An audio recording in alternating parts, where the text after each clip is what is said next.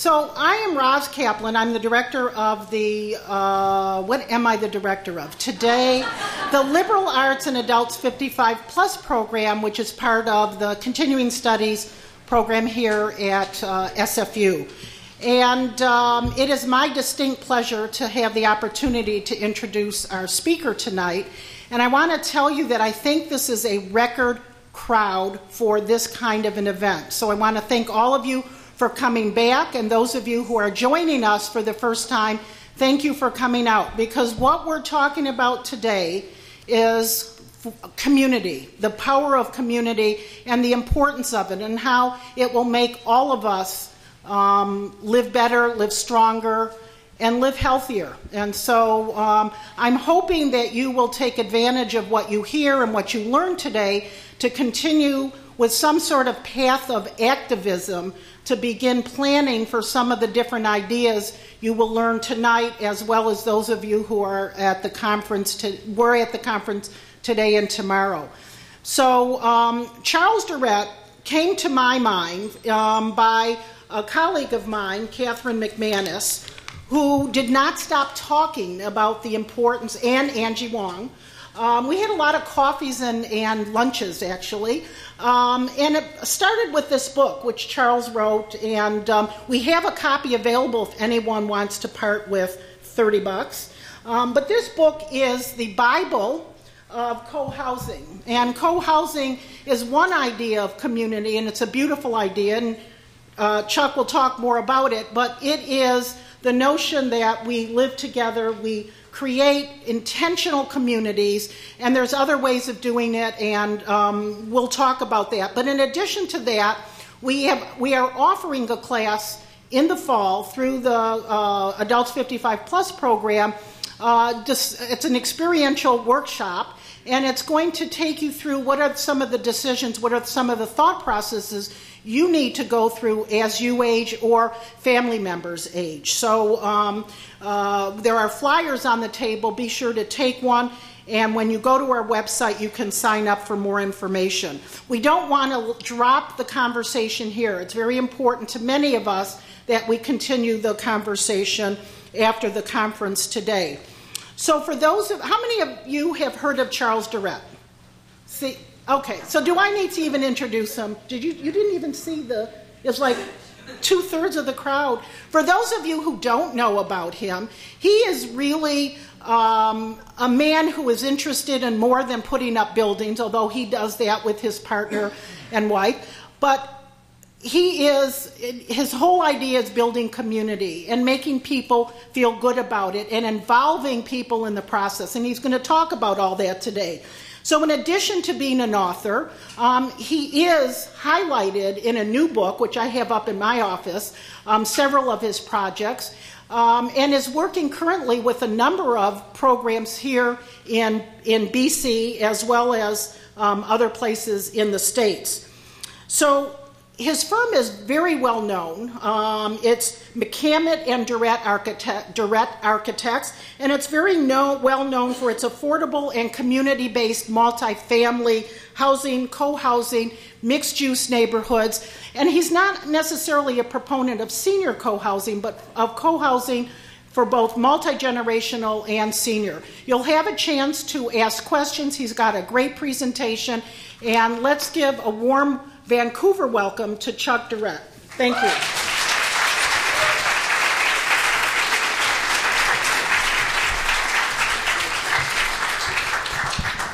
Wow, thank you guys very much. I appreciate that. I'm going to do, this is going to be like a three-part thing. The first part, I'm going to describe what I think is the problem. The second part is what I think is one of the antidotes, i.e. community. I mean, I very much am a believer in community, as Roz just mentioned. And then third, I would like to engage you guys because, you know, the challenge of community in our early 21st century cultures is the fear of community-based environments, the fear of knowing our neighbor or not knowing our neighbor, but having a neighbor that we actually commune with at some basic level. You know, I'm always amazed how many people get, you know, very much the wrong idea about co-housing, like it's some hippie thing or something. And you know, when I really look at it deeply, it's very much a settled, you know, environment. I just finished the very first project in the U.S. where over half of the residents were Republicans, for example, which was very, very odd for me, actually. I didn't have a lot in common with that group. But on the one hand, you know, this idea of community, it's timeless. It crosses all borders when it comes to the extent that it can support our well-being and the rest. So let me start off with what I think the problem is. Boy, you know, let me tell you. Start with a little story first. A few months ago, I was working in my office till midnight on a common house to a new co-housing community, and there's this young guy in the office named John, and he was in there with me, and he happened to have a band on the side, and I said, John, how is it that you named your band the Poison Squirrels? The Poison Squirrels. What's up with that? And he says, well, I started watching Mr. Rogers when I was 5, and it wasn't until 12 that I realized that he wasn't saying, good morning, poison squirrels.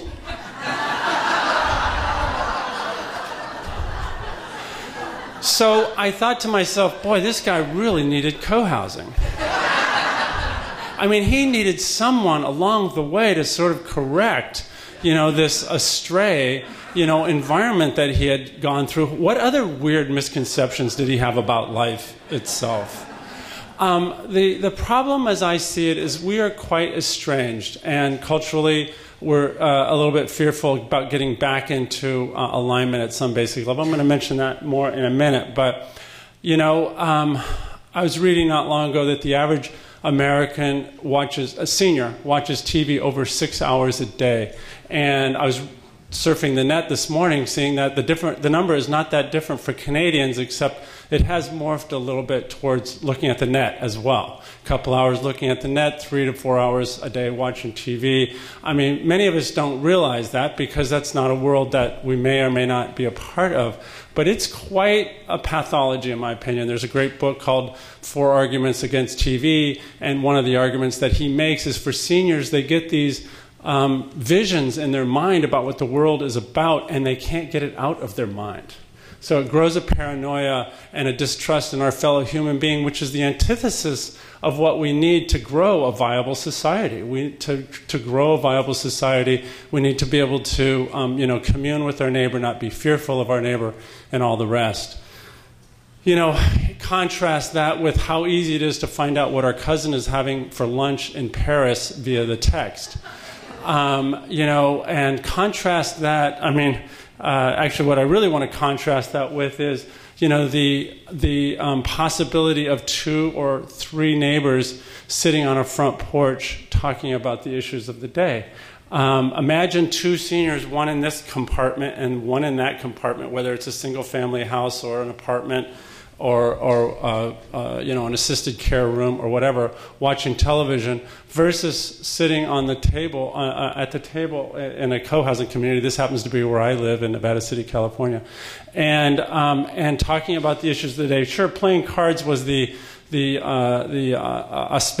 ostensibly why they got together. Mostly 2 of them got together to play cards. The other 2 stopped to laugh at how bad they were playing cards. But invariably, they would segue into the issues of the day. I stopped and had coffee with one of my neighbors the other day. I planned to sit there on his front porch and have coffee for 15 or 20 minutes, and 2 hours later, I had learned so much from this other human being, so much that meant so much to me, and hopefully meant something to him. But the point is, we weren't estranged, we weren't separated. So I'm going to you know, mention some statistics that I find staggering. One of them I mentioned this morning, which is, you know, the U.S. Americans drove last year 5 billion miles to serve seniors, either Meals on Wheels or Nurses on the Nurses on the Go. That's a lot of separation. And to imagine, people driving 5 billion miles, well, not to mention what it does to the environment, not to mention how estranged people are for us to have let that happen. In other words, we have simply left the village. There's very little village-like habitation any longer. We're at the end of some dirt road sometimes, whether it's the proverbial cul-de-sac or an actual dirt road. But those programs don't always last. It wasn't. It was a sharp and immediate cost cut in Kansas City a few months ago, for example. That meant that seniors were getting not 14 meals a week, but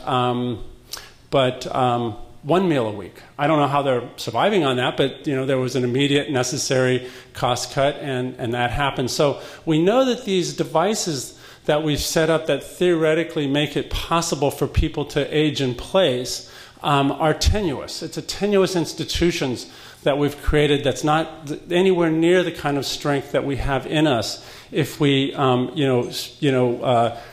manage to find a way to use our interconnectedness to get by. In our county, the county I live in, Nevada County, there's 100,000 people. In western Nevada County, 50,000. The big lumbering paratransit last year made 64,000 trips for seniors, mostly getting them to the pharmacy, the doctor, their friends, the grocery store. Usually there's 1 or 2 seniors in this 12-seater bus that's, bigger than this table. And that's 64,000 for about 2,000 seniors. It's about 30 trips. 30 trips a year per senior, and some people say, "Oh, that's far too many," in terms of the cost and all the rest. And some people say that's far too few in terms of the connectivity. Recently, we had in our little town, we had a 17-year-old kid who was passing an 80-year-old woman, and unfortunately ran into a 76-year-old man who died in the accident. We have too many seniors who are on the road themselves. I mean, if there's not somebody coming to their house for Meals on Wheels, then they're trying to escape the isolation of the single-family house or other. And, personally, I don't know if you can hear it, but I kind of feel that it's time for us to reimagine where we've let this go and figure out a way that we can, get away from that setting. And I'd like to personally get away from that setting that it was a lot broader than, the institutions. There's so many organizations out there, for-profit and non-profit, that for sure are trying to do everything in their power to, help seniors get into a more supportive environment. Sometimes before they're ready. I just read recently that 40% of the Americans who live in assisted care shouldn't live in assisted care. 40%. And too often it happens because somebody fell down, for example, was left there for 6 or 8 hours, and obviously, it was life-threatening if they didn't get into a highly, institutionalized environment. My mother ended up in that situation. And for 15 years, she lived in assisted care, and then a few of those years she lived in a residential care.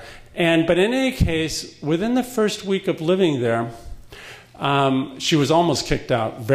Came very, very close because she had Tylenol in her room, and there was a zero tolerance in terms of allowing for that kind of thing, that kind of independence. My sister had left it there, and I couldn't help but imagine, here's a grown person, should be an elder in the community, if you will.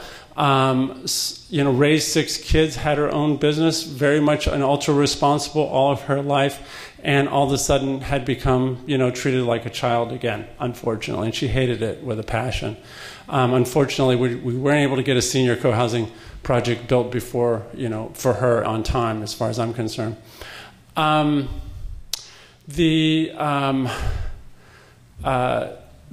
point I was going to make about the assisted care is that it's not for everybody, and we have to broaden our scope. And right now, according to Bill Thomas, we have 16,000 residential care facilities in the U.S., and it's really time to imagine that as well. In fact, he was just somebody just quoted him the other day as saying that, as far as he's concerned, every single one of them needs to start over in terms of how we accommodate people. In fact, for those of you who weren't here, how many people were not here this morning?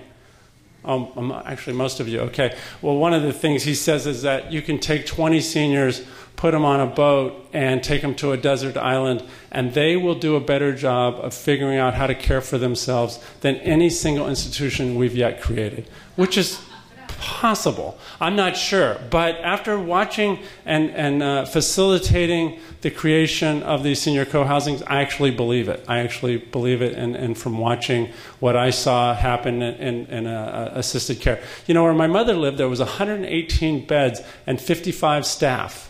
That's a lot of people dawdling over you, which wasn't necessary. And so we have another problem, which is an economic problem. You know, again, Bill Thomas, to quote him, he wrote a great book. If you haven't read it, it's called "What Are Old People For?" Anyway, and in that book, he describes that we really do in the U.S. have a $3 trillion problem, and that is if we try to accommodate seniors 20 years from now, anywhere near as well as we accommodate them now, it's going to cost about $3 trillion more than we currently spend. Well, our total GDP for the whole country is $13 trillion. So it's not likely that we're going to come up with an extra $3 trillion to enhance all of these institutions. So from another point of view, we have to figure out a more organic means so that, for example, people are, 40% of the population in assisted care who don't belong there are elsewhere. And the other analogy that I made this morning that makes so much sense to me. I was reading the philosopher recently, Wittgenstein, and he was describing, in the context of language, but, very analogous to my experience with senior co-housing. He was describing, in great detail using a rope or a thread or a fabric or a fiber as an analogy that no single piece is all the way the full length of it. No fiber, no cable gets all of its strength from a single strand, but it's the intertwining of the strands that gives it so much strength. And like a language, we patch so much meaning, not with one word, but with the stringing of all these words together. And, when I think about the 20 seniors who live in my co-housing community, I think about, Leo Portis, who at 80 years old had a tumor removed from her chest recently, was in a hospital for a month and then convalescing for another 2 months after that, and was, of course, needing the care of all 57 other adults who lived in our co-housing community. But throughout the formation, the creation, the investing, the organizing of our community, she was very much an integral part through the management of it as well. She's actually on the physical maintenance committee, for example. We have 20 seniors. All of them are decapacitated for 20 or 30% of the time. But for the rest of the time, they belong to a very giving, loving setting that very much is easily accommodates those periods of time when they're not at their best, but they don't have to necessarily leave that homegrown neighborhood that they helped make. Let me go ahead and see if I can crank up the slides after I just think of one or two other things here to mention. Let's see. The Vancouver Foundation recently wrote a fantastic report. If you guys haven't read it, I read it a couple times. I was so astounded. It's about 100 pages long. And they went through Vancouver and tried to analyze the social well-being of people who live in the condos and the apartments in town here. And I got very involved with it when we were organizing the Vancouver co-housing community, because we had to come up with a moral imperative for all the rules we wanted to break, basically. And the real moral imperative of which there are many as far as I'm concerned, is how many people, according to the Vancouver Foundation, for example, 57% of people who live in the apartments and condos of Vancouver don't trust their neighbor, or when they were asked, do you trust their neighbor, only 43% of the population said yes. And that number only went down to 40% of mistrust when they had lived in a neighborhood for over 25 years.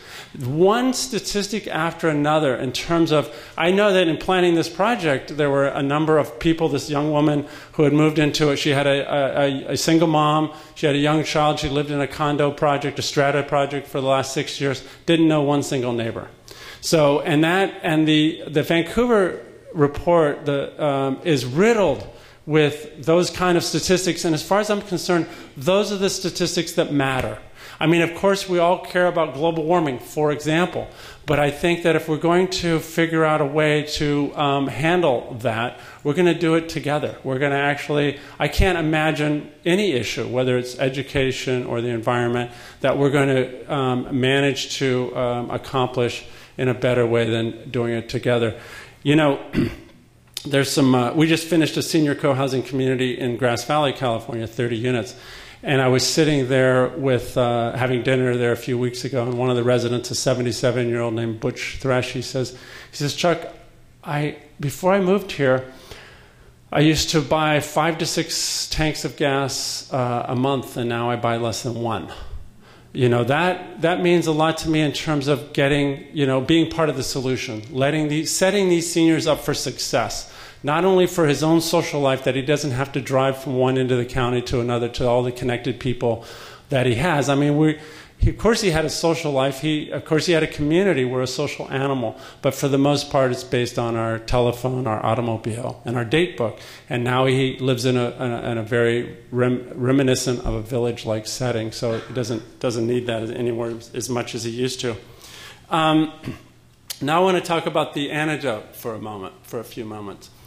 You know, in 1985 in Denmark, and I went to school for a couple of years in Copenhagen and learned about quite a variety of innovative approaches that they were taking to housing and senior housing. But in 1985, they started an effort called Study Group 1. And Study Group 1 was all about getting 20 seniors in the room and talking about the issues of the day. Especially, in particular, talking about the issues of getting older. You know, of course, my knee is not what it used to be. My memory is not what it used to be necessarily. Emotionally, you know, my child has left home. My neighbors have left town or, you know, died.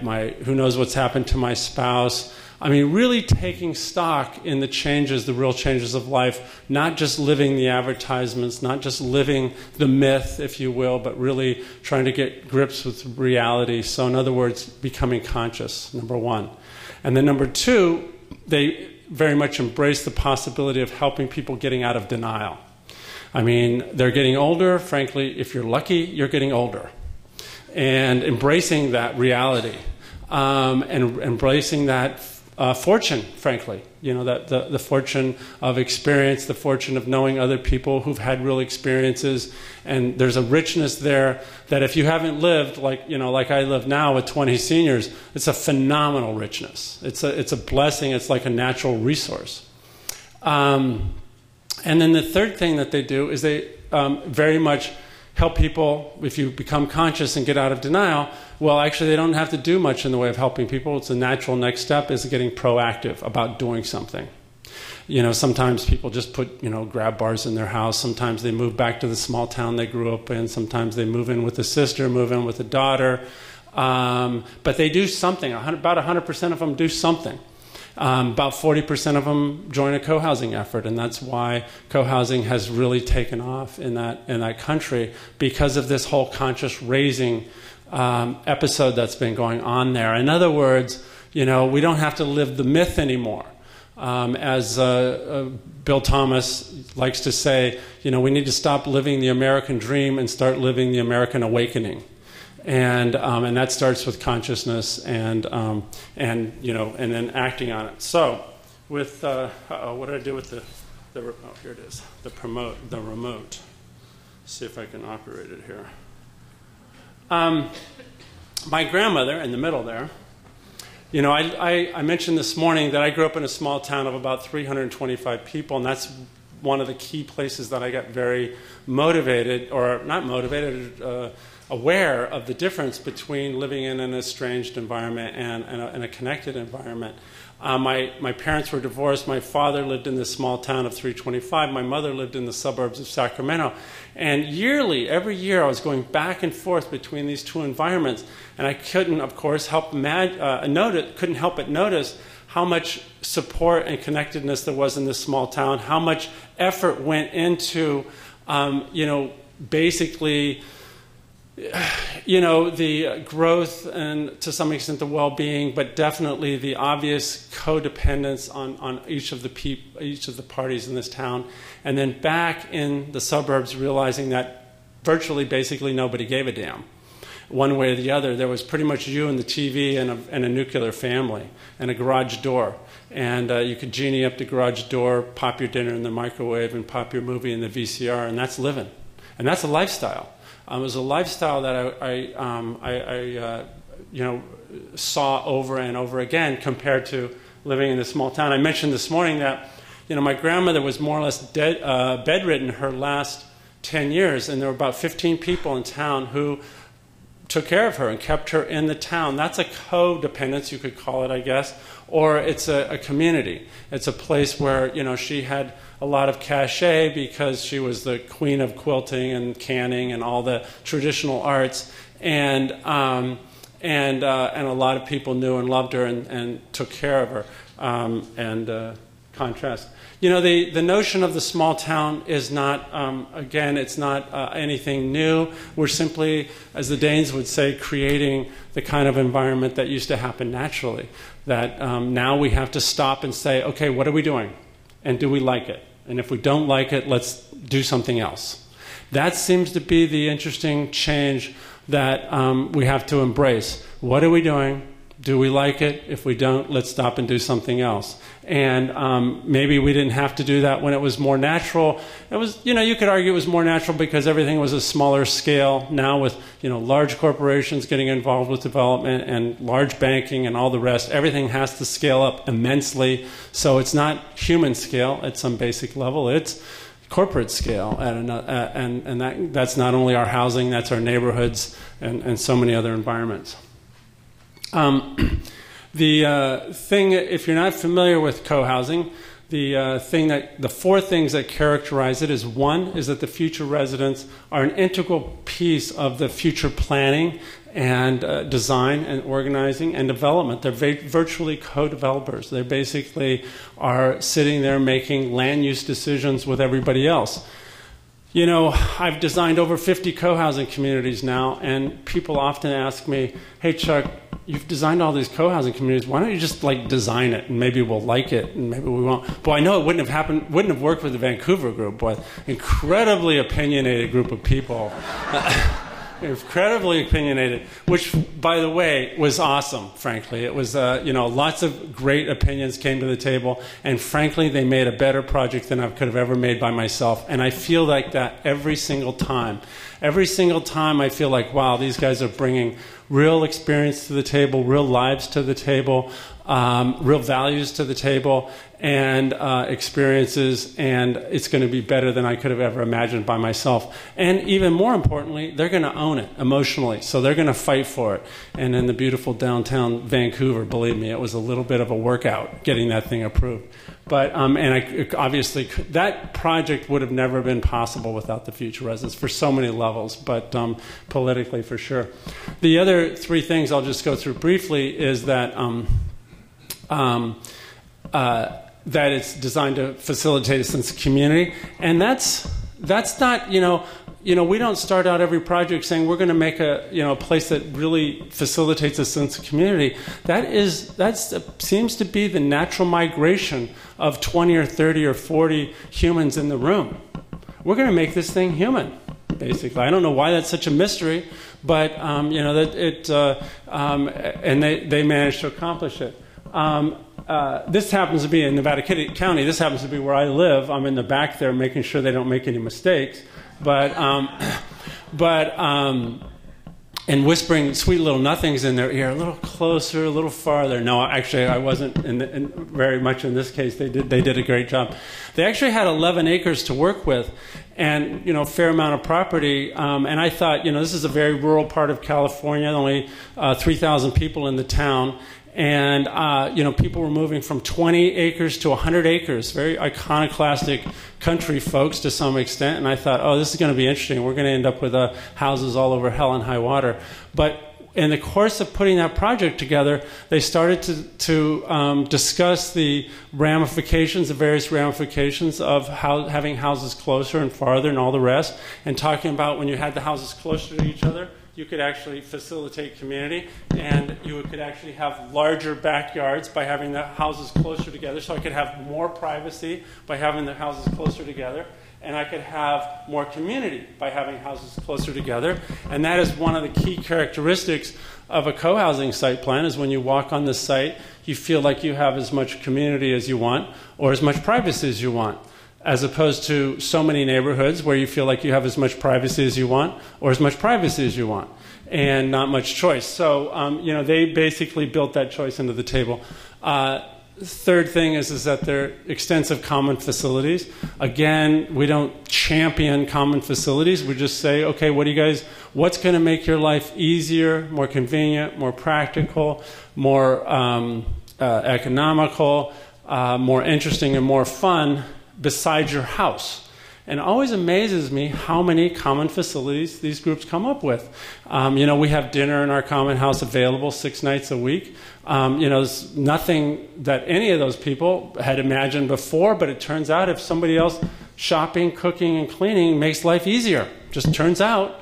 And then the fourth thing is that it's completely self-managed. So here's the site plan they came up with, using about 3.5 acres. Here's the lifestyle there now.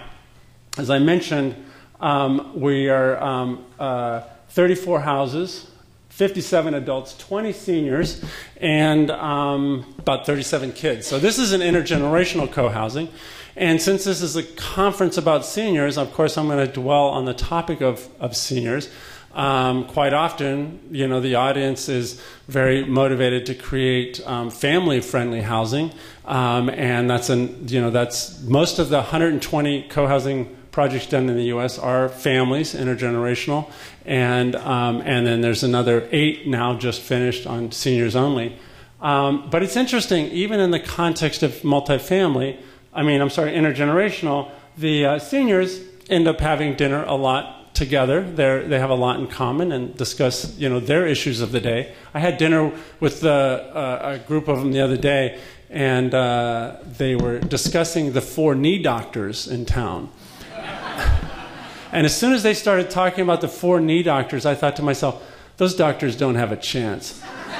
They're going to triangulate this story in about 10 minutes, and they're going to know exactly who the best doctor is. And they did. Boy, it was like no doubt about it. The consensus came in. This is the only one to go to, blah, blah, blah. But it's a lot more than organ recitals, by the way. They were very proactive in the beginning about talking. This is Leo, 80 years old, that I was mentioning a minute ago.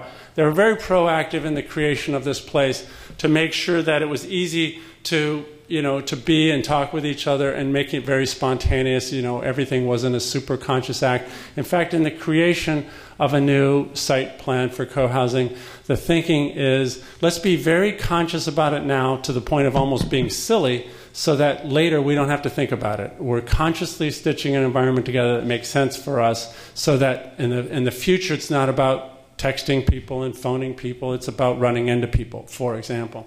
So in our first book, we talked a lot about the stats for living in co-housing versus single-family houses, and one of the stats were kind of interesting, which was 80% of the time that somebody's in their front porch or their back porch, they're in their front porch, and 20% in the back porch, which is the complete inverse of typical suburban dwellings, where 20% of the time you're in the front of your house and 80% you're in the back.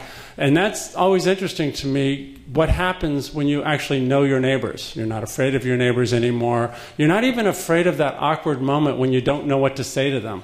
so therefore you sit in the back porch, for example. Or those awkward moments where you realize that this person's lived next to you for 5 years and you still don't even know their name, much less their birthday, for crying out loud. So, so to avoid all that awkwardness, the pathology of isolation just grows, and you find, you find that it's easier to be in your backyard. It's easier to be in front of your Facebook page and not have to face, folks in an odd moment. Interesting thing, Leal, who, lived in a single-family house in the middle of nowhere, previously spent a lot of time talking about, Chuck, now we have to make sure that we strike a balance between privacy and community, and of course we did. But I've never seen her in her backyard, turns out. Previously, as far as anybody in the world knows, she only had a backyard previously, because even her front yard was like a backyard. There was no connected to anybody anywhere. And yet, once we got together and talked about, the distances between the houses over a 3 or 4 day period, it was clear to her that my life would be better if I could say hello to these people that I knew and care about readily, as opposed to not.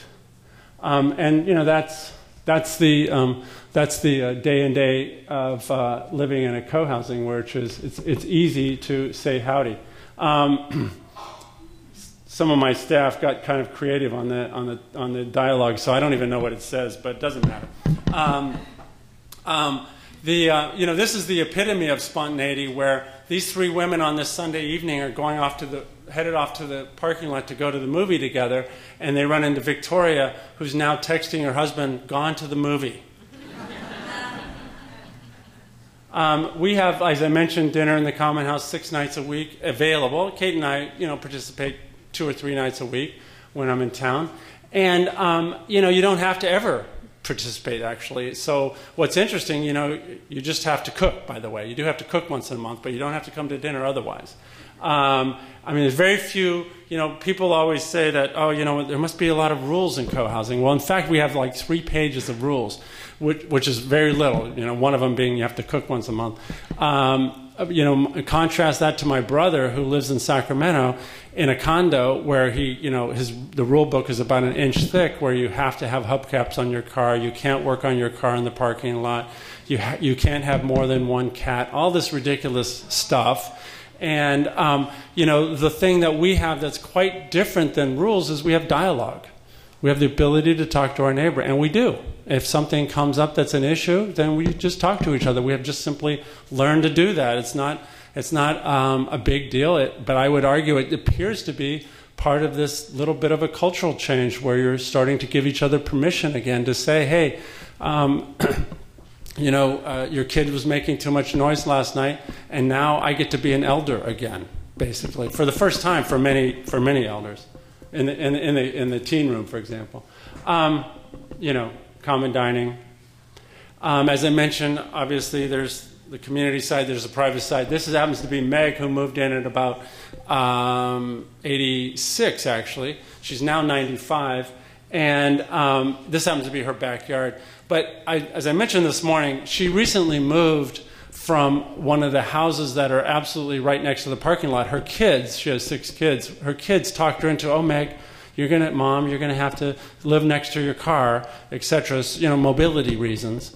And Meg, about 6 years ago, bought the absolutely furthest house from the parking lot, 700 feet, more than 2 football fields.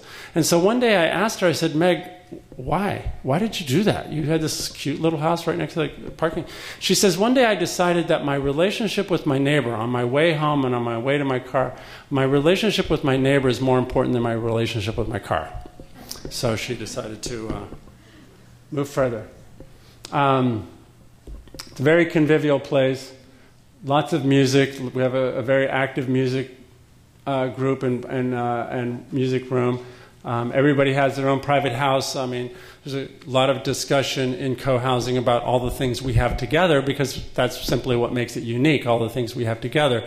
But what sometimes gets lost is that, in fact, everybody still has their own private house.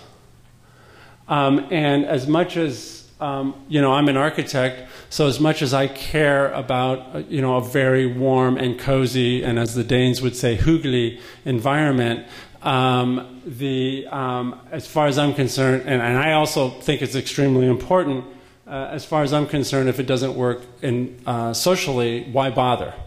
I mean, really. I mean, are we just here to cut trees down and make boxes and sell real estate?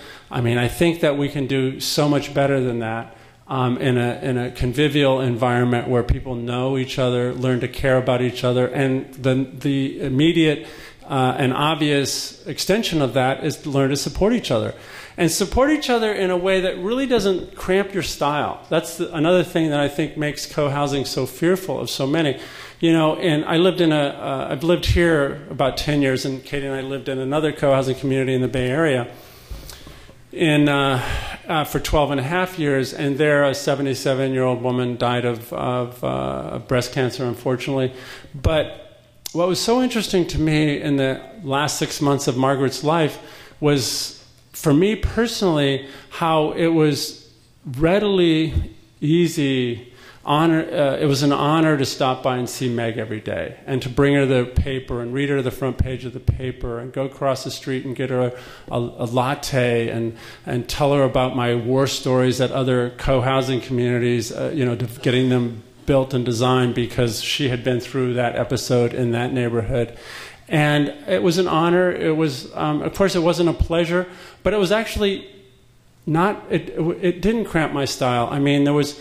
Week after week, of course, I was in a hurry, like every person with a career and children and all the rest. And yet, her kids, who lived across town, it was actually extremely complicated for them to show up. It was, they were across town, and there's all these family dynamics that you can never predict exactly. This was a different setup. It was simply she was there and she needed care, and it was easy for us to do, and so we did it, basically. And we took her to get medicine as she needed, doctor's appointment as she needed, and I don't think anybody who lived there thought twice about it. And that was not something that we bargained for when we moved in. We didn't even talk about it in that case. And in some cases they do. In senior co-housing, that's the main distinction between senior co-housing and intergenerational co-housing. As intergenerational co-housing, you just, grow into being humans more naturally. In senior co-housing, you actually make it a conscious decision that we're going to have a caregiver on site, for example, in case somebody has an elongated time where they need care. By the way, this was my energy bill last month. Last year. That's my favorite slide right there. The reason I put it out there is because I'm amazed how many seniors I work with senior co-housing who, in the conversation, in the dialogue of making a better neighborhood, so many other issues come up too, like living lighter on the planet. So many other topics percolate to the top, and they see that they can actually be part of the solution now. They don't have to be a victim. They don't have to be part of the problem. And by the way, I have to be a part of the problem because it's practical. It's the only practical thing for me to do, is to have my big dumb car because I might hit something and I don't want to get hurt, or whatever people's rationale for, all the default mechanisms that we put into place that more or less set us up for being generally part of the problem as a part of the solution. I was just reading recently that in the States, the average senior gets $5,000 a year of subsidy of one kind or another, not including Medicare and Social Security and such. And the average child under 5 gets $250 of care. And basically, it's really upside down.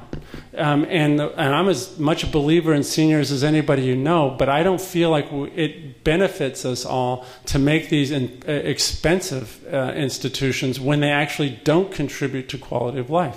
So we can actually make quality of life better and be part of the solution at the very same time.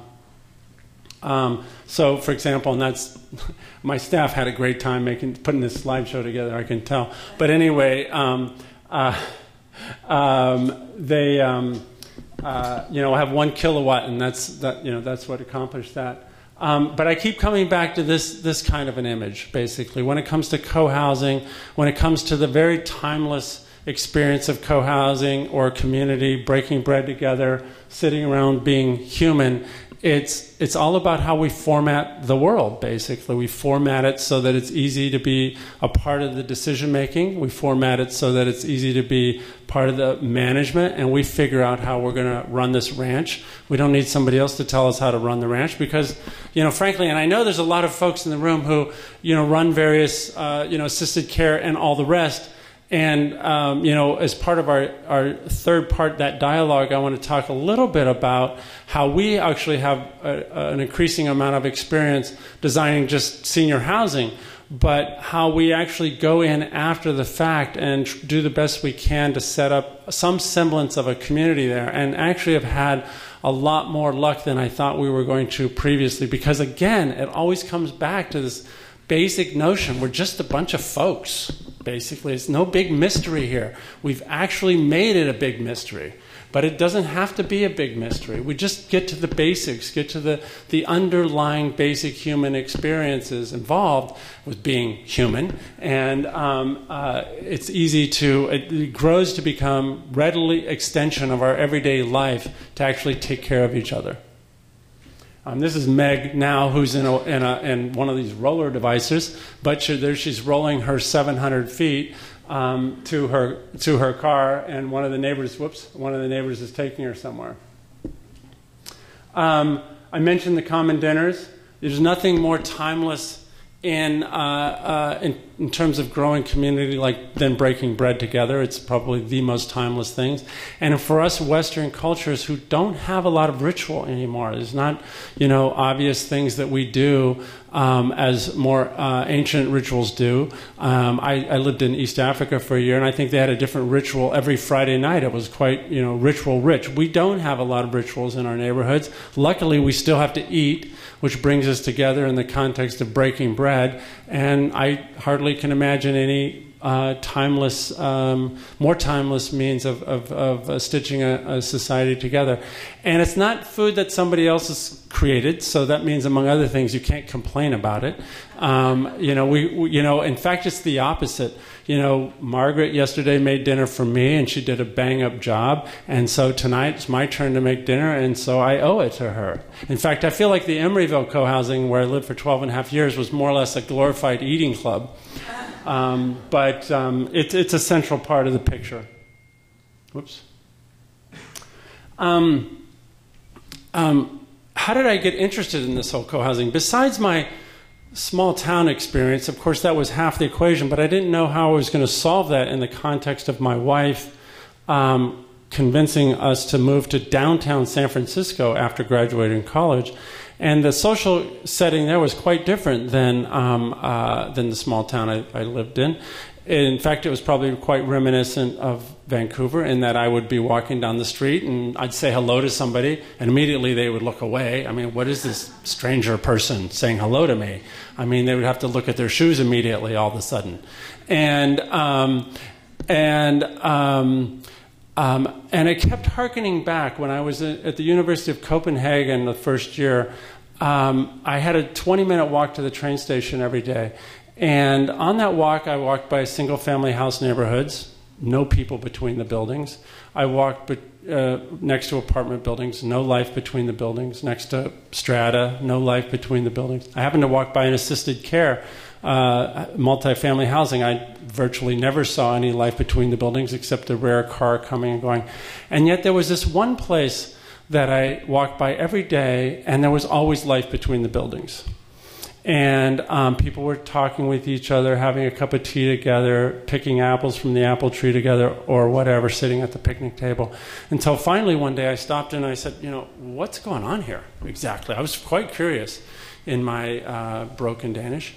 And she replied in her perfect English that, this was, she and her husband had grown up in a town that had a very high-functioning neighborhood.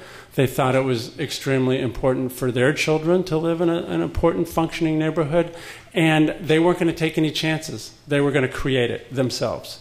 It was going to be a very conscious act. It was not going to be happenstance. They weren't going to wait around for 5 years and figure out if they knew and liked any of their neighbors. They were going to create it with people. who would either come and go, but basically would be a group who decided that they could work and ultimately live together, and did so. And so often, again, people often think that this is such a nouveau deal. The whole co-housing must be a bunch of progressive types that are doing this. In fact, they're very conservative. We couldn't imagine more conservative people than people that think, you know what, neighborhood's important. I'm going to live it, period. I mean, neighborhood is about as, conservative a notion as you can get, and I want to live in a high-functioning neighborhood instead of not. So this is a 20-unit senior co-housing project that was finished in Denmark about the year 2000. Interesting thing about this project is that I, like everybody else I know who's ever visited, Munksegård is the name of it. It's 20 units, 10 of them are upstairs, and 10 of them are downstairs. And it was explicitly designed for seniors. So I, like everybody else, said, what are you doing here exactly? What do you mean, seniors? You got all these stairs everywhere. And they, of course, they made light of it at first, keeps us young, etc. But then, at 10 o'clock, over a glass of wine, when most of our best research was done, they get to the essence. And the essence was that they had messed around for a couple of years, not being able to afford it, until finally they got together with their architect and contractor. And they said, look, you're going to have to make 20 units exactly the same, 10 of them downstairs, 10 of them upstairs, and that's the deal. And you can afford that. And you know what? That worked out fine because of something, unique and powerful that they had together, that they had already figured out by that time, and that they had the magic, weapon, which is cooperation. In other words, if you live upstairs here and your knee goes out or your hip goes out or whatever reason, you need to now live downstairs or you need to live on a flat level, somebody in the community will trade houses with you. Or you can move into the common house for some 5-6 weeks of convalescing as required. But cooperation is really this huge watershed that trumps even environmental design. And I say that, again, as an architect. And I hear from so many, senior experts like, oh my God, this is just wrong. Well, this is what they cared about. They cared about this life right here. And they were estranged previously. That is what I think is wrong. Basically, if you really want to tap into what is wrong, if you really want to address what's wrong, you have to be willing to consider the difference, again, of putting 20 seniors on a boat and taking them to a desert island and letting them figure it out versus telling them what they should do. It's a binary question in a way, but in another way, it's just about letting cooperation being what it can. Now, I was just back there. I visit them often, and they've never had anybody switch houses. So it's allowed them to live in co-housing for going on 15 years now. It's allowed for them to have this for 15 years. By the way, Kai, in 2000, he was a very virile young man at the age of 60. Now at 74, he has a very, very bad case of dementia. He comes to common dinner. They have 2 people with dementia, 1 person with Alzheimer's. It's fine, actually. They live there. Everybody supports and cares for them. It's absolutely fine. In any other setting, they would be in an institution. They would be in some kind of memory care or similar. And a whole bunch of people and a whole bunch of resources would have to go into taking care of them and looking after them. And it turns out these residents can actually do a fine job. In fact, it's an asset to their community, they would argue. That we have real humanity and faltering humanity living amongst us. And it's okay.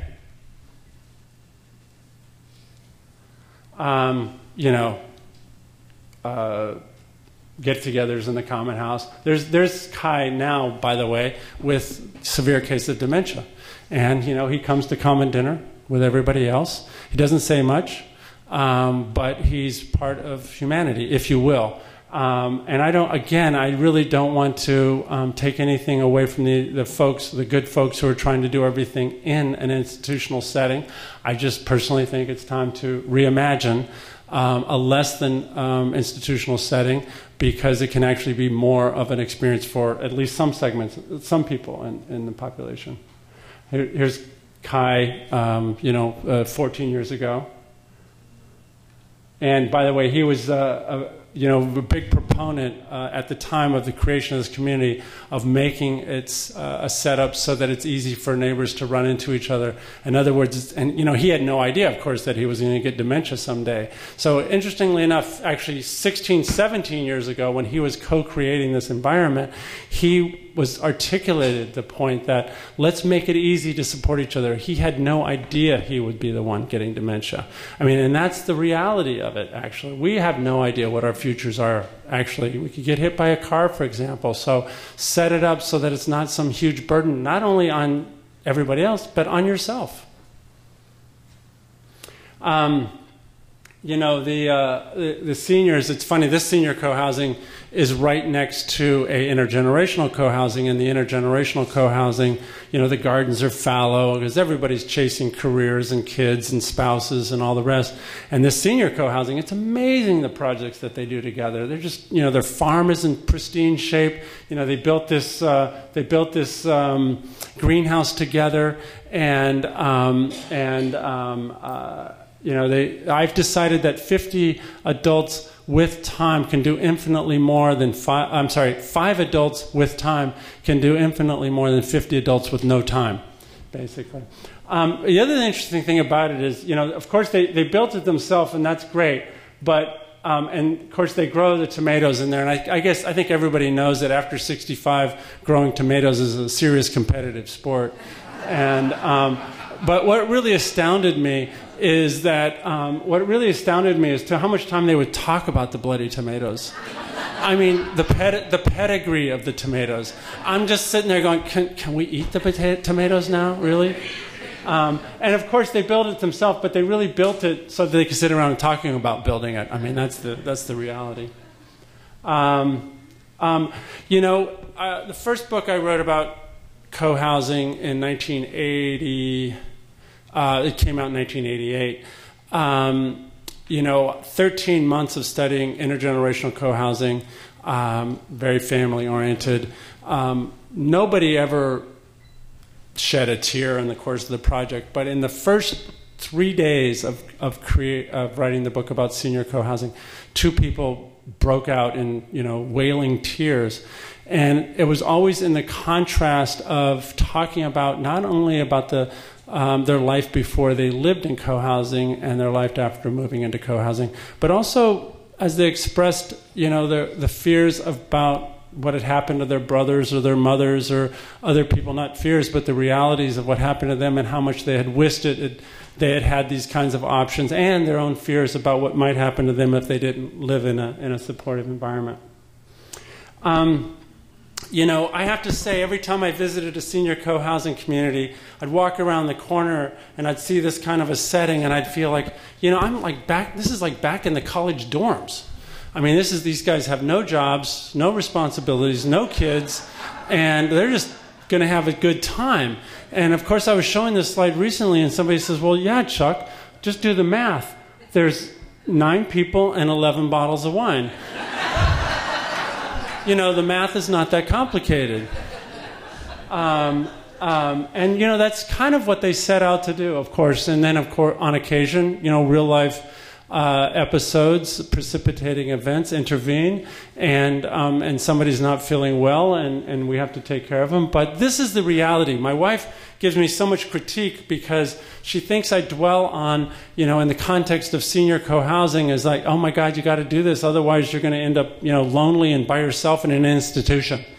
Well, the reality, most people who get involved do it for this reason, frankly, because they want to have a good time. And so I should point that out. Interestingly enough, that slide was about 10 years ago, and that one was 10 weeks ago in an American co-housing community in Grass Valley, California.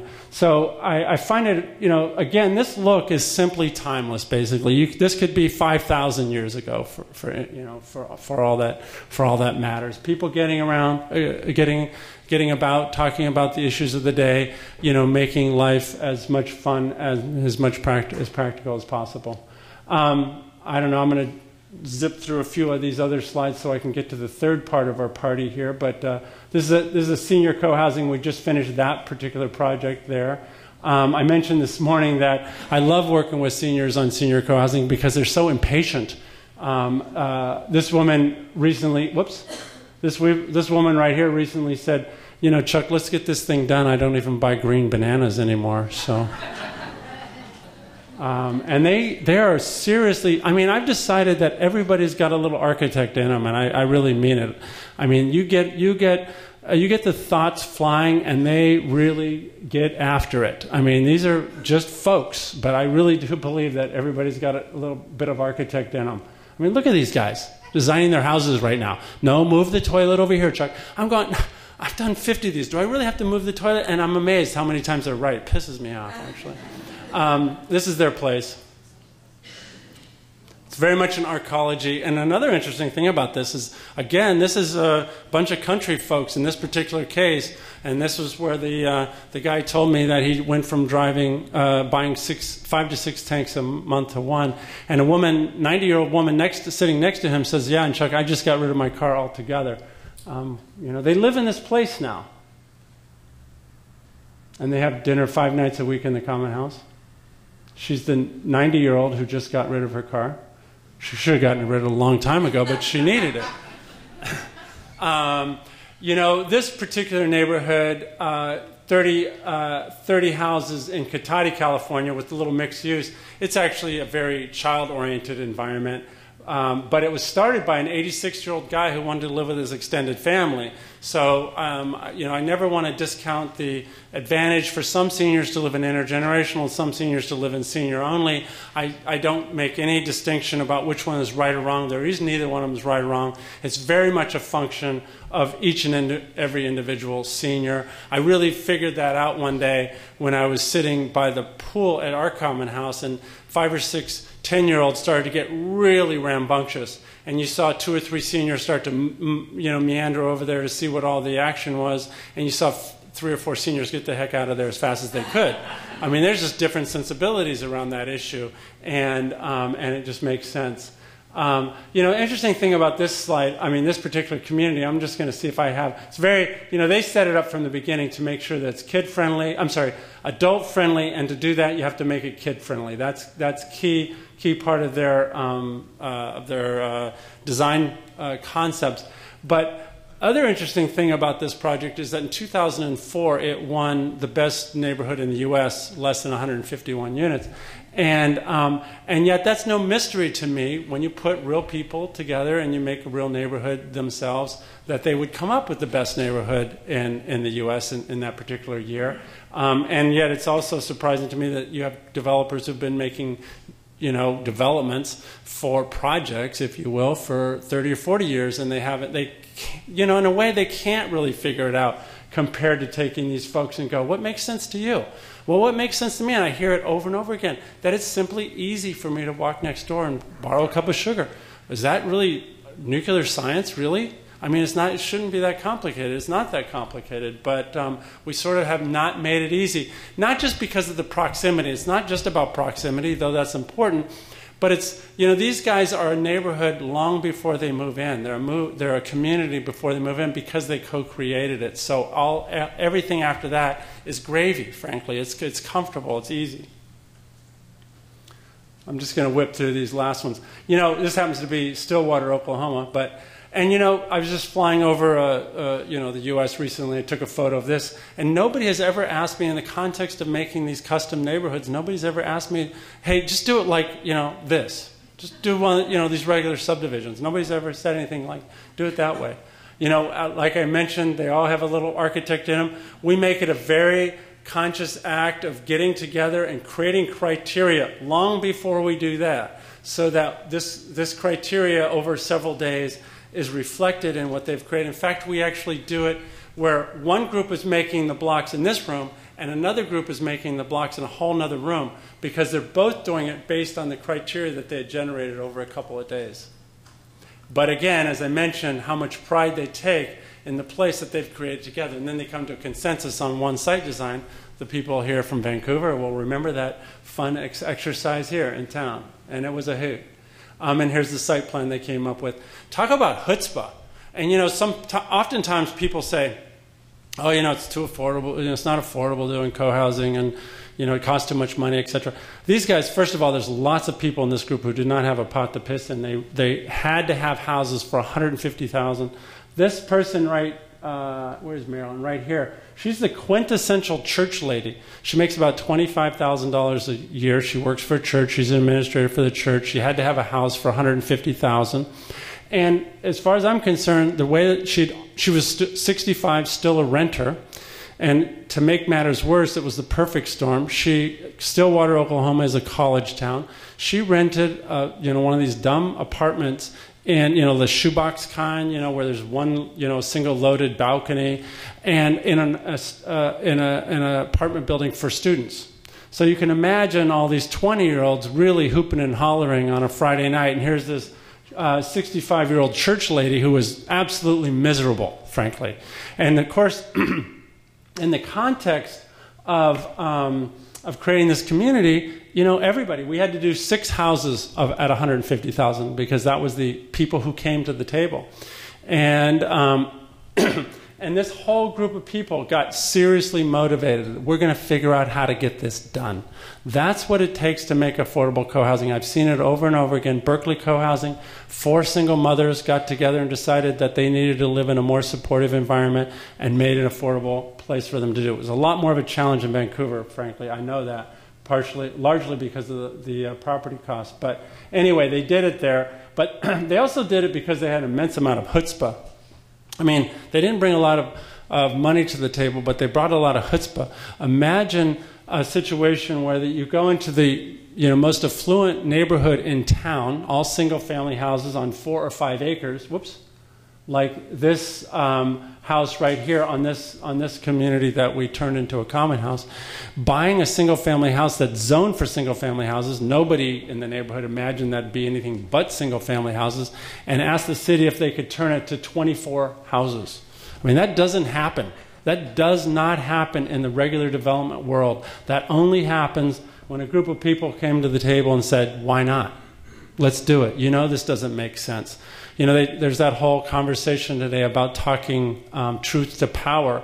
Well, you sit there at the city council and you talk, these good folks say, why not? Why can't we do this? This makes too much sense to leave this house here with all this acreage. A 95-year-old guy had recently just died in this house. He had lived in all this isolation for a very long time. And they won 4-0 at the Planning Commission and won 5-0 at the City Council. In other words, you bring people to the table, and the whole question of why not resonates in a whole new way, frankly. You get a developer with his white shoes and white belt there talking to the developer, talking to the Planning Commission. They don't have the sway. They don't have the moral turpitude that's going to change the conversation in a meaningful way that a group of folks like these guys do.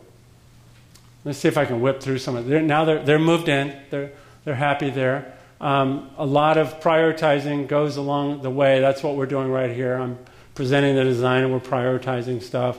This is them living there. This is them living there. Living. I don't think I have many more, but I have a few more. This is a project we finished not long ago in Boulder, Colorado. And I just want to, the key thing about this 16-unit project was that how much time the residents wanted to spend manicuring the life between the buildings. And it was really the most interesting thing about work on this project.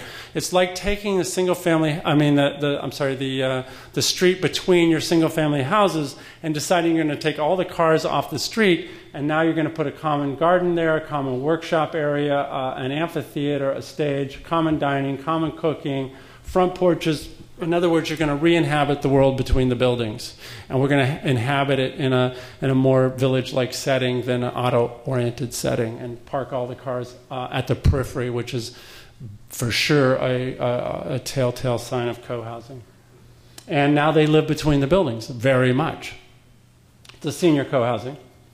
And in planning that project, they were very conscious about, Chuck, make sure that as many houses as possible can see the bicycle shed. Because they go bicycling every 10 a.m., every morning at 10 a.m., And they were very conscious. Again, it's like being so conscious as to be silly. I want to see if Margaret's going for a bike ride because I haven't seen her forever, or Judy, or whatever. Or if Judy can do it, I can do it. Or Jim's going for a bike ride. So every day there's literally 3 to 7 people who show up at 10 a.m. and go for a bike ride.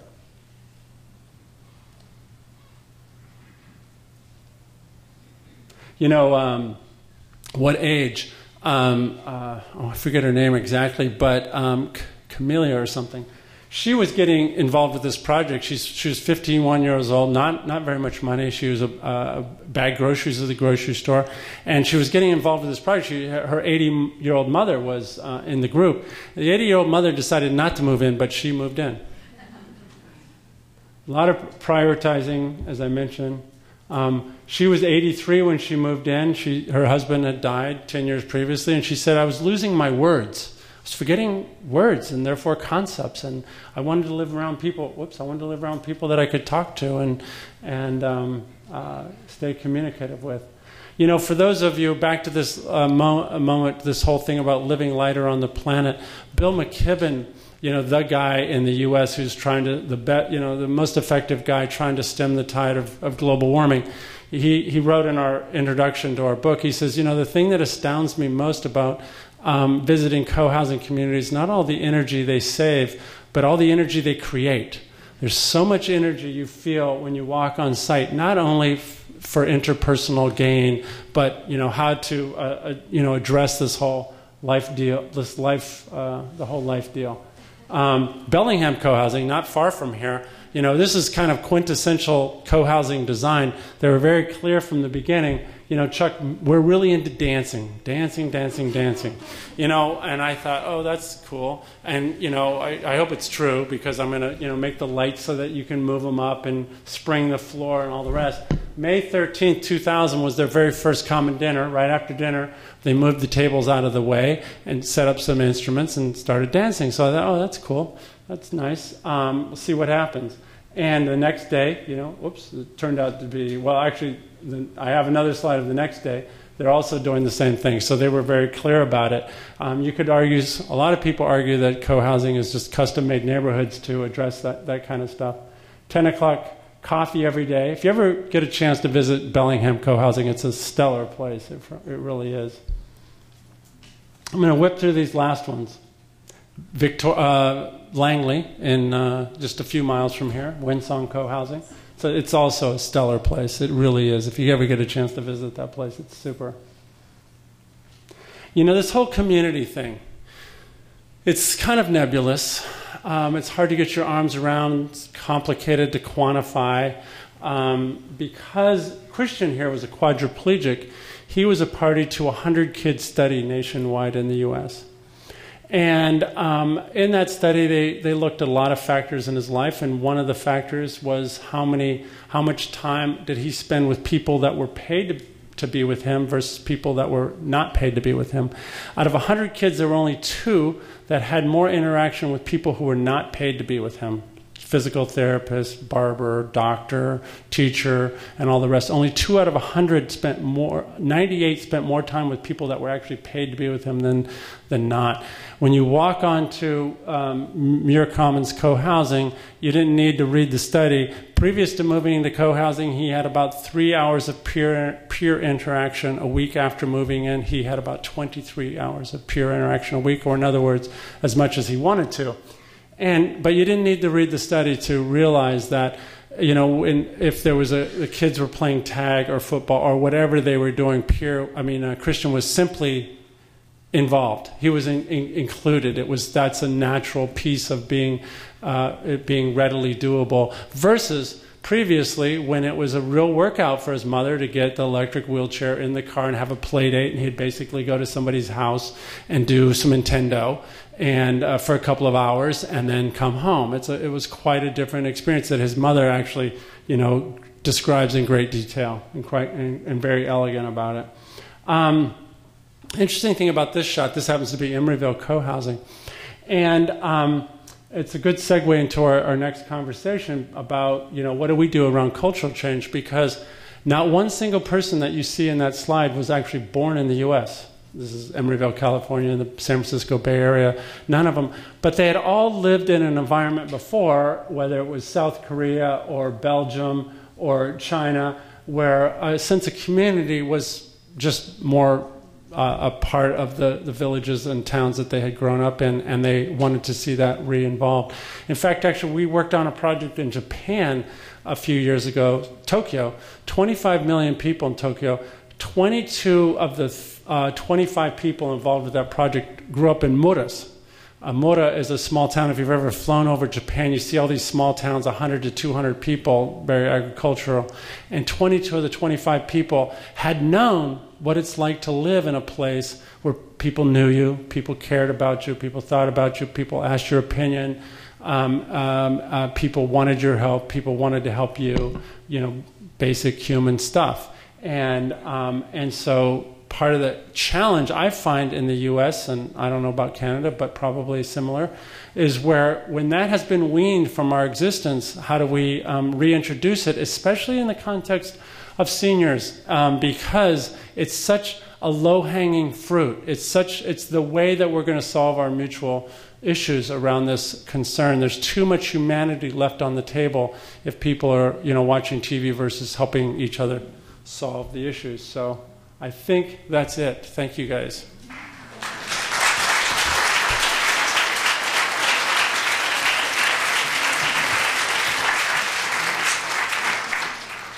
So we have 12 or 14 minutes. Yeah, so I'd like to take some questions, but in particular I want to address this issue is how do we, talk to our culture in a way that says, hey, we can do this if we want to, and maybe that's the question, do we want to? So anyway, I'll take questions. Ma'am. What about if people have addictions to smoking in that environment? So What if? How do the others react? Yeah, how do you deal with Because it? people don't want to quit smoking here. Right, right. It's just, it's bad. Yeah, Leal actually smoked in it. You explain to her, you are his or her neighbor, and well, move out, they say to you. I don't think they would say that. They have done it to me. Oh, they have? Yes. Oh. Hmm. And I ask him, So this is a personal question. And it's a relevant question. I mean, it's super relevant. it's not a personal, it can occur in those co-ops as well. Yeah, right. People smoke in co-ops. Okay, I'm sorry. The question is, what if somebody smokes in your co-housing? And, and it's not just what if they smoke, it's almost always somebody asks me, what if you get some, difficult person living in your co-housing? And it actually gets worse than that. What happens if you move in and you find out, well, you're the difficult person? What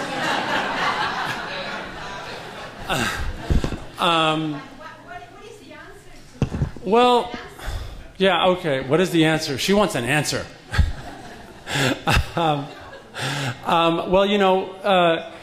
Leal, the person I've spent chatting about a few times, I showed a photo of there. She smoked when we moved in, and at first it was kind of interesting because there are a few bleeding liberals in that group, and they're all just sure that it was that he was going to kill everybody else if they smoked, and if she smoked, and all the rest.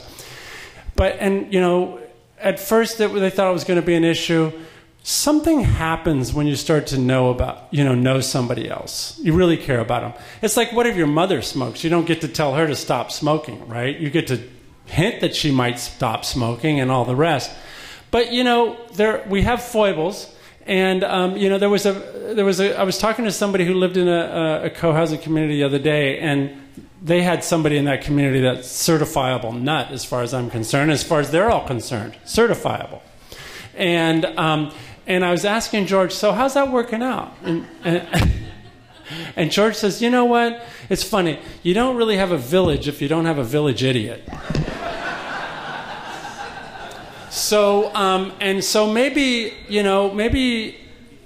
have to figure out how to. We don't have to embrace the foibles of our species, but we better learn to tolerate them a little bit better. Is that so? I really believe so. I mean, we really do need to. That's my opinion. I'm sticking to it. Ma'am. Can you envision if this kind of cohabitation, cohousing Yeah. could work in a rental environment as opposed to ownership. Yes, yeah, and we've had 5 to 9 renters in our co-housing. It's been fine, actually. Most of them have a percentage of renters in them. We've had actually 4 deaths in our co-housing community. A lot of people moved in rather late in life, and so that's been, the heirs have rented it and all the rest. There are projects in Europe that are all rentals.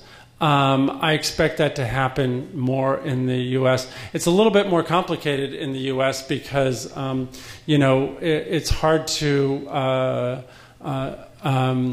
discriminate in a funny way around, you have to be a co-houser to live in this subsidized rental house. But it is happening more and more in different ways. And I mentioned earlier that, we do a fair amount of affordable housing as well, highly subsidized housing. And there's more and more of those that are, hire us just because they want as much community setting as possible. Basically, it might not be co-housing, but Chuck, do what you can to make this thing work socially. And by the way, it's so fun, interesting, because as an architect, I watch myself. Look, I'm not interested in warehousing all these people. I want to get in after the fact and set this up to feel like a community. So we try to do the same with in rental housing as well. The time hasn't happened in the U.S. or Canada yet where it's an all-rental, high-functioning co-housing yet. I expect the next 5 to 10 years they'll be just as common as they are in Europe. How do you gain all the interaction that you had presupposed with acquirers when it's a rental? Well, just like the rent, just like the ownership, they have to be involved in the design, actually, and that's no big deal. Why not? Again, people are simply bringing real lives, real experience, real values to the table and co-developing it. They have young children that they want to protect, mobility issues that they want to address, you name it. They all have the exact same issues as the owners. Sir? How do you get one of these things started? How do the people come together and then come to you? What's the process, or the thinking process? Yeah, well, the thinking, by the way, start off by buying this book right away. It's 100,000 words on how to start your little co-housing community. And it's published here in British Columbia, so I have a few problems with the publisher, but it's nothing against British Columbia, of course. Sir? Yeah. Okay. Okay, sorry. Yes, and so I'll do that next, and thank you. He made the point that recognize the people at the mics and recognize the people in the back and repeat the question. So the question was, again, how does it get started? Thank you, sir, for coming up and mentioning that. How do they get started? Variety of ways. In Vancouver, for example, our book came out in 1988. The first time I spoke at Simon Fraser was actually 1989. And it was a great audience, and it was almost more or less an academic exercise. It was extremely complicated to get a project. I think in the last that was '89, so in the last how many years is that now? 25 years, really? Oh my God!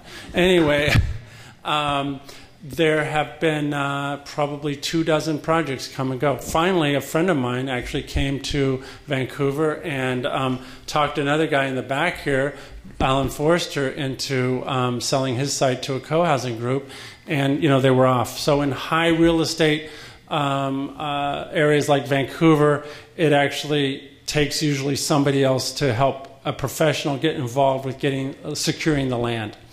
However, quite often, I was just in Virginia, land is cheaper, a couple families get together. Bellingham, Washington, 4 families got together and bought a piece of property together and then organized a 33-unit co-housing. Usually, frankly, they get somebody involved who's done it before. It drives me a little bit crazy. I've never done this before, but I know exactly what I'm doing. You hear that all the time. Katie and I in our various books, this is the 7th book we've written about co-housing now. We made it sound very grassroots because we really care a great deal about the grassroots aspect of it. But it really pays to have some real professionals involved. It ends up saving you a lot of money and not costing you more. But anyway, and I really would suggest There's good books on the topic on how to get a project started, and there's one called, in fact, we just finished recently, called Growing a Community, and it's about how to get the word out, how to secure a site and all the rest. I'm looking forward to, in the future, when people who, for example, organize assisted care or other arrangements actually say, hey, we've got these 2 acres over here, we have a little, residential care, assisted care, independent care, whatever, and we'd like to have a little co-housing over here too. I'm really looking forward to when the institutions get involved. In Denmark, the planning departments are actually much more proactive about offering sites up to co-housing groups. That hasn't happened in North America yet. To date, I feel like planning departments do everything they can to stop co-housing projects. It drives me crazy. But anyway, the future will be easier, I hope. Sir?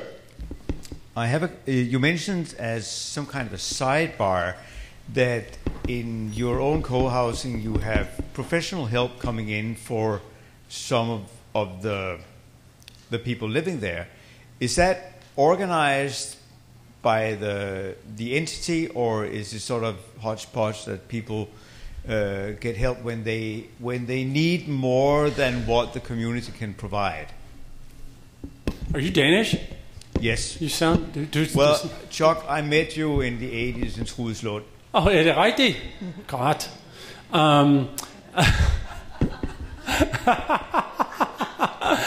Anyway, sorry about that. I didn't recognize you.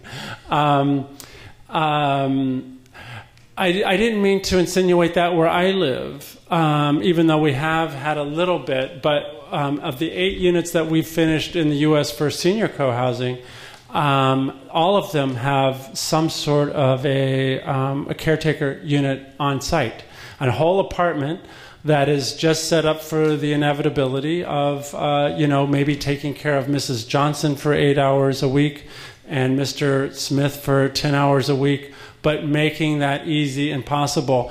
And that is completely, it's really interesting to me when a bunch of seniors get together and they talk about the issues of the day, and they talk about that precipitating event. I was walking along, and I slipped on a step, and I broke my ankle, and now I'm isolated for 8 weeks. Let's make sure that that is not a miserable 8 weeks.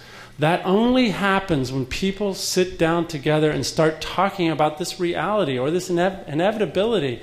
And I don't mean to sound doomsayer about it, but if you look at the stats, that happens a lot. People just have little events that make it necessary to have make it necessary to have somebody around to take care of you. We don't all have dawdling wives and dawdling sisters who may be in town or similar. So what is our alternative? Off to an institution where we don't really need all that institutionalized care. It's like going to the grocery store in a jet airplane instead of a bicycle. We don't need all that institution behind us all the time. So setting it up to be easier than that. Yeah. So that's what I meant to say. Ma'am. Hi. I have to say thanks a lot. This has been really inspiring so far.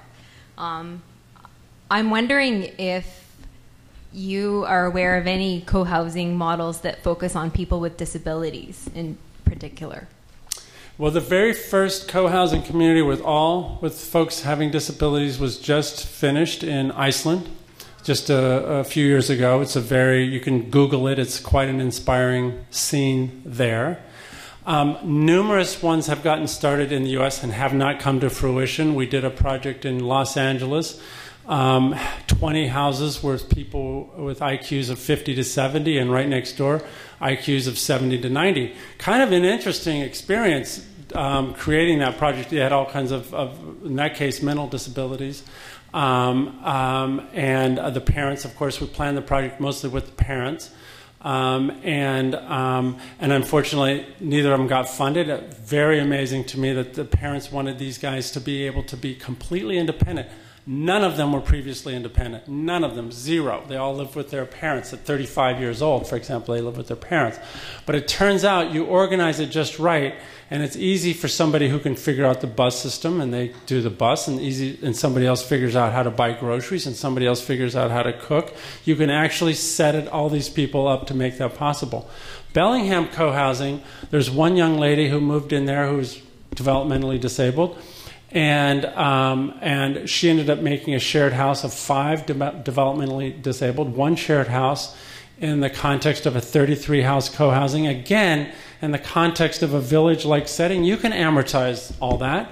You know, it's actually, again, it's great for all the kids that live there to understand that, we're humans, and all this unfortunate experiences happen to lots of humans, and we need to be a part of it. We can't run from it, and we can't box it off and set it aside. We need to figure out how to, work with it in our own environment. Yeah. So I think it's, again, in the future, I hope. Basically, a lot of this, I kind of feel like, have to invariably be taken care of in the future. If we really have like a $3 trillion, along with the silver tsunami that you hear so much about, there's a green tsunami too, which is, do we have enough capital to grapple with all these issues? And then there's the carbon dioxide tsunami as well, which there's no friggin' way we can accommodate, all of this petrochemical being consumed to, per capita, seniors use a lot of petrochemicals, whether we like it or not, because these institutions, are not efficient and all the rest. And I never get involved with a co-housing community where they don't want close to zero, emission houses. I mean, that comes from consciousness. It doesn't come from, letting happen what will happen. Ma'am. Yeah, just a quick question to refer back to the co-housing for the disabled, for mentally disabled, and that you mentioned in Iceland. Does that have a name or a location? Yeah, and I can't remember it now, but if you YouTube it, they're, disabled co-housing in Iceland. You'll find it. Okie doke. Thank you. Yeah, you're welcome. Sir. Thank you.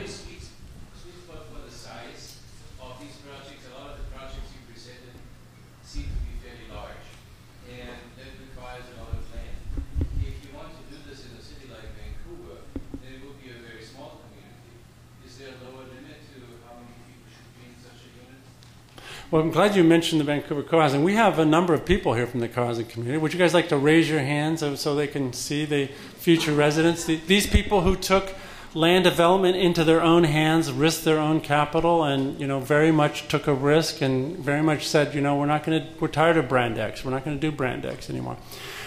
It's 31 houses, so it's not that small. It was no small trick to find 3 contiguous sites to coagulate. A guy here in town, did Alan Forster leave? Or is he still here? There's a guy in town who coagulated 3 sites next to each other. That's quite a feat by itself. But anyway, it's 31 houses. Yes, there's a lot of theory about the size. And it's not theory, it's practice. The Danes figured out early on, don't make a co-housing community with more than 50 adults. Just consensus. It's mostly operated by consensus, which, I wouldn't normally believe in until I got involved with it, and then I found out it's the only way to do it. But don't do it any more than 50 adults. But also keep the number as high as possible, because end of the day, it all comes down to probability, and the probability of finding a dozen people that you really resonate with, you really care about. The other ones cook dinner, that's what I care about. But there's a dozen that I really, go find out on a Friday night when I've just had the week from hell. I go have a beer with them, and the rest of them just make dinner for the rest of us, and that's okay. Everybody has their little people that they resonate with, and that's okay. But just like in any village, frankly. But so try to keep the number up because of the probability thing. In Emeryville, there were only 12 households. There was one gentleman who I felt like was sort of never found his place in the community, and that was unfortunate. Just I think it was a function of numbers. Sir. Yeah, thank you. I want to ask 2 questions. One is, your staff, do you give them any sensitive, senior sensitive education like we do with gender sensitive or cultural sensitive education? Because the staff are often 40 years younger than the seniors.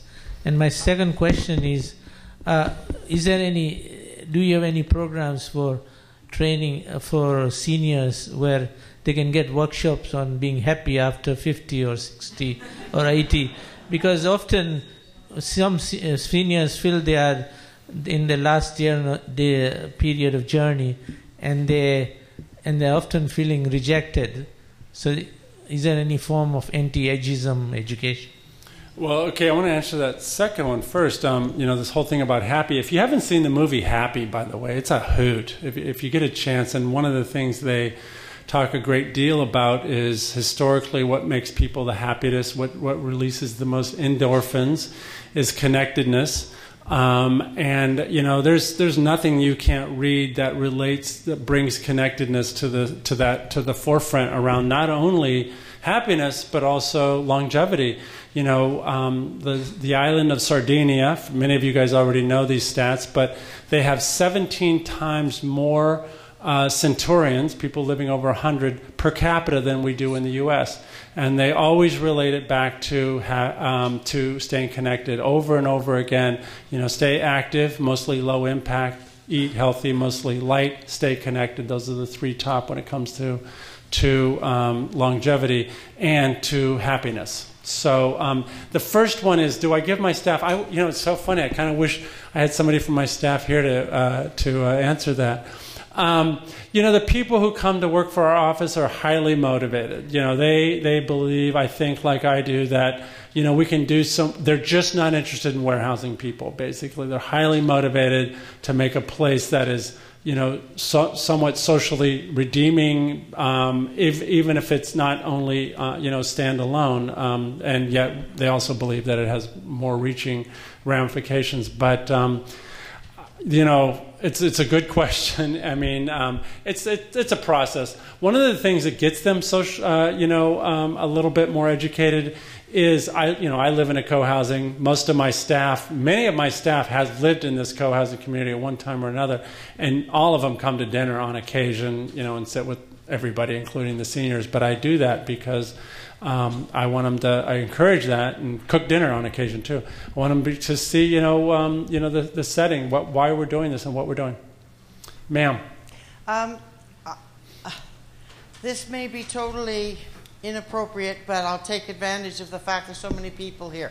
I first heard about what you people seem to call co-housing with Michael Enright when he spoke about the Baba Yaga project in Paris, France.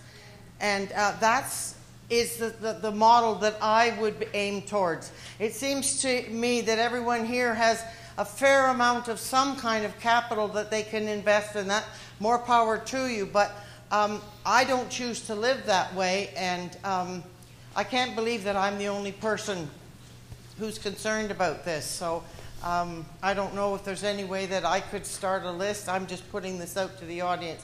I don't know if you are aware of this process, but this 85-year-old woman apparently had to fight with the French, but she finally got whatever people were responsible for this particular function in Paris to give her money, and she started a cooperative, I would call it, because I don't know how else to name it, and everyone brought their gifts, and money was the last sort of consideration because it was a state or provincial, whatever term, responsibility. But they found that ultimately it was economically extremely viable because you didn't have to call in the institutional people that you spoke about in regard to your mother and others. It was people with skills. I have a skill for cooking. She has a skill for housekeeping. So we work together, and it seems to work. And that's what I was hoping to hear something about. Yeah. First of all, there's lots of co-housing groups get started up with Meetup. That's the new thing, the digital means of getting it started. And I think the Vancouver group used the Meetup a little bit when they first started.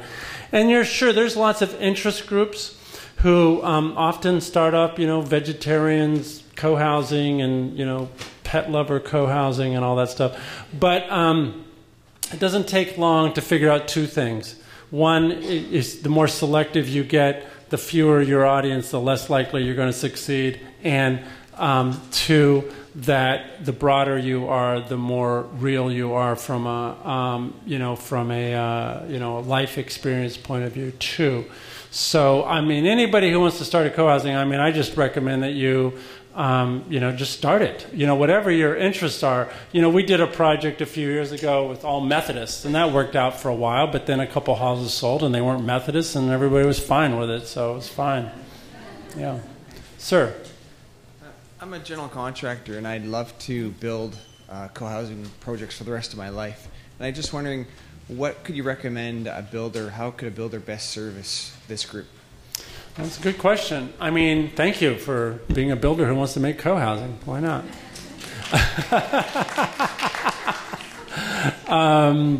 Whoa!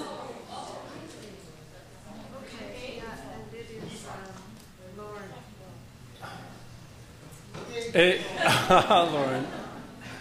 Cool. Well, stay connected. There's a project, groundbreaking for Vancouver co-housing is June 2nd, right? Isn't that Monday? June 2nd? Oh, June 8th? June 8th. Oh, a couple weeks later now. Okay, anyway, I would go to, frankly, if I were in my dad was a contractor, and getting involved with it from an architect's point of view, mentoring anyway. You're a general contractor? Yeah.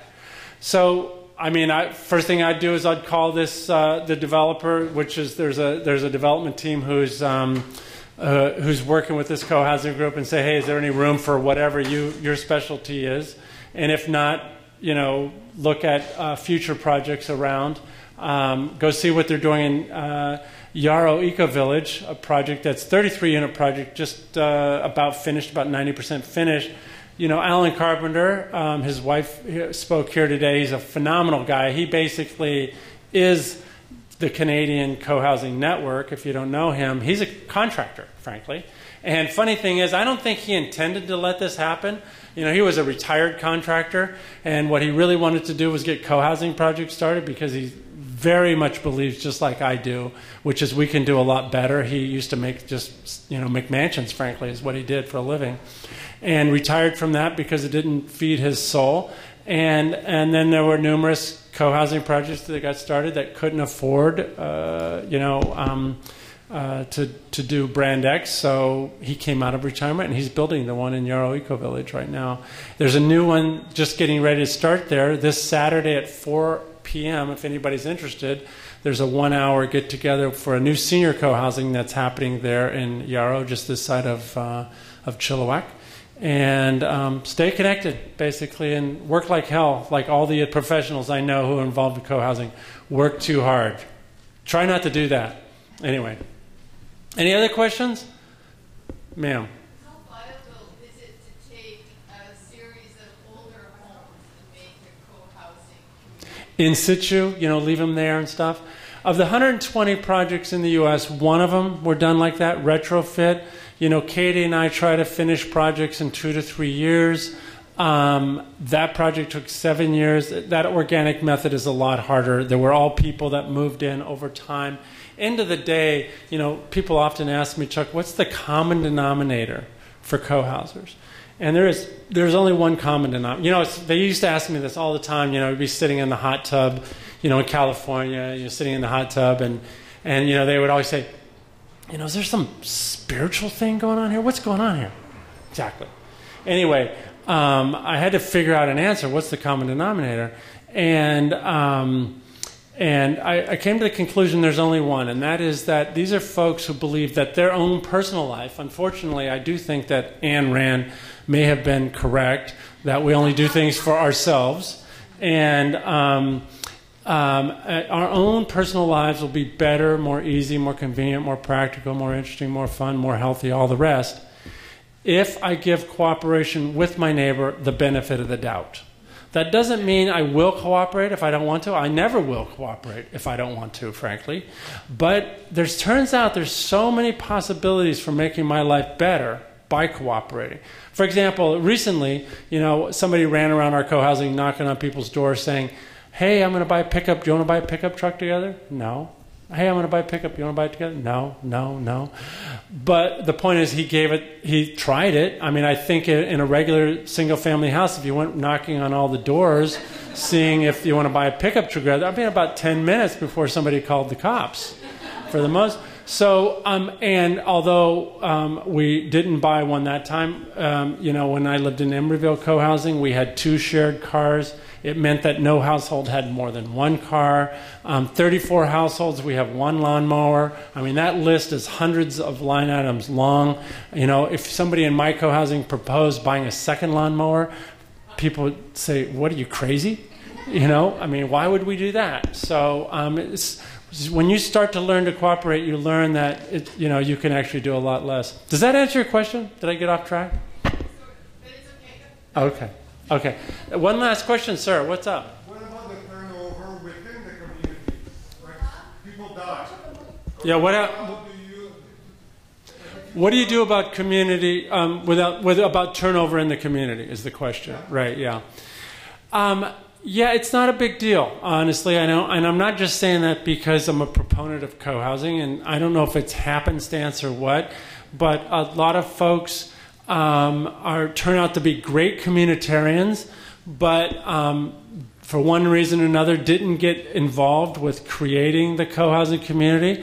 Creating the co-housing community is pretty hard. And, they were lucky enough to get into a co-housing community after it was built. But as you say, people die. Most co-housing communities do something along the lines of have you come to a couple common dinners, a couple common work days, a couple common meetings. But for the most part, those individuals choose the group. This is for me, or I'd really like to do this. I've only heard of one co-housing group that I know of that has, they try to choose somebody, which I feel like never works. It's like when you're in college and people said, "Oh, I love to wash the dishes," and then turns out they don't. So, let them figure it out if it makes sense to them. But then, we've had, some of those have been some of our greatest communitarians. They come in, they've got all this puppy dog-like energy. I can't wait to get in there and make the garden happen. We have a new guy who just put 1 acre of new soil under plow, and he's got all kinds of energy. He hasn't been burned out by the whole development effort and all the rest. So it's been great, actually. It's been great. So, yeah, it's been fine. Hey, thank you.